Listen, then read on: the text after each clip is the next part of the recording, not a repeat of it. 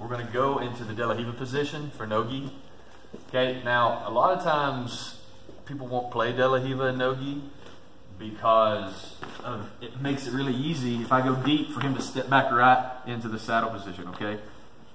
So we're not going super deep with this Dela Riva, all right? It's just going to be a short Dela Riva here for now, okay? Just to get some control. So I'm here, I'm grabbing the ankle and my foot's right there, okay? Now, two different ways we're going to do this. One, we rotate all the way into the 50-50 position, okay? And the other one is kind of like chopping it in half when he defends. So we're here.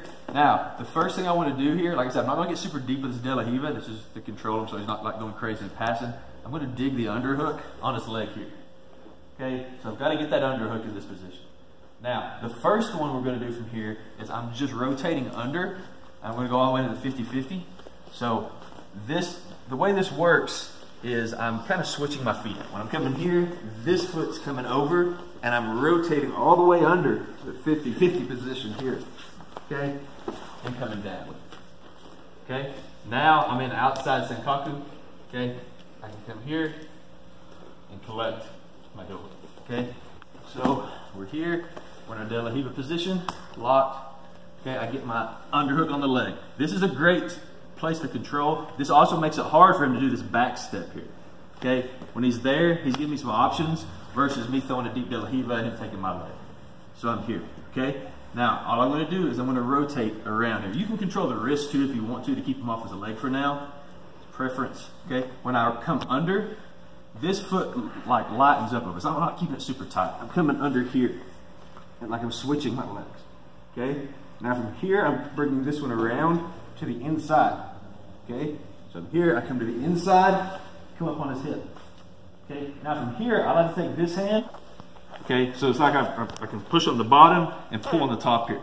I can bite down here on his hip, pull this open, and there's his leg. As long as I've got this knee turned this way, his heel is going to be sticking up. Okay, if I don't, he can try to hide it this way. Okay, so I keep in this knee pit turned up, exposing the heel. When I reach back for the heel, I'm not just trying to get right on it. I'm trying to go back, pinch the toes of my armpit, like I'm compressing my arm like this, putting it right where my watch would be. I'm just setting it right there. Okay, the other hand comes over, grab my thumb of the gable grip. This hand, don't have it way down here. Come in tight, really close to the joint here. All right, right there. I'm squeezing with the legs. Then I can rotate my body very easily. Okay, be very careful when you do that. Don't pull on it. Okay, just tight. You just barely torque the body. Okay, so it's a little bit of work, spinning under, but once you get the feel of it, it's pretty smooth. Okay, so we need to see that again. I'd like to see just the roll. Okay, Once. okay, just the roll part. Coming around this way, and I'm like Xing in his leg. Okay, so I'm doing like an X guard on his leg. Then I'm coming around. I like to come from here. I like to switch my hands, pull my head under. So see, I'm like still an X here.